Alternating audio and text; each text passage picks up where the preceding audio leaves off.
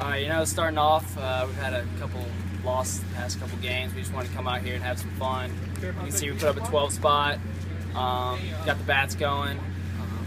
Starting off, I was 0-2 for the day, but came around, told my boy Jacob Ramos, got to give him a shout out. Told him to go get me a candy bar from the concession stand, got me a Reese cup. Ended up getting a hit and a home run afterwards, and haven't had a home run in probably 2.5 years, so it's good to finally get that out of the way. And we're back on the winning track, so we got to be happy.